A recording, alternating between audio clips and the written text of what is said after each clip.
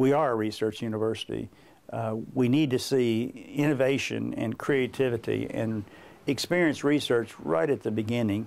And so we're trying to get more and more undergraduates involved in that experience. And the last few years, we've had at least 30 of our students to go to the National Undergraduate Research Conference and present their papers, and they come back differently. We have the ballroom full of poster sessions of undergraduates that are doing research.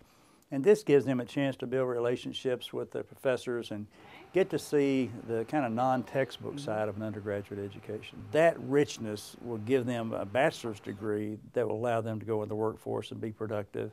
But in addition to that, if we can whet their appetite for getting deeper into the research experience and then going into the upper levels, then that allows us to create the people that will create the jobs for others in the state.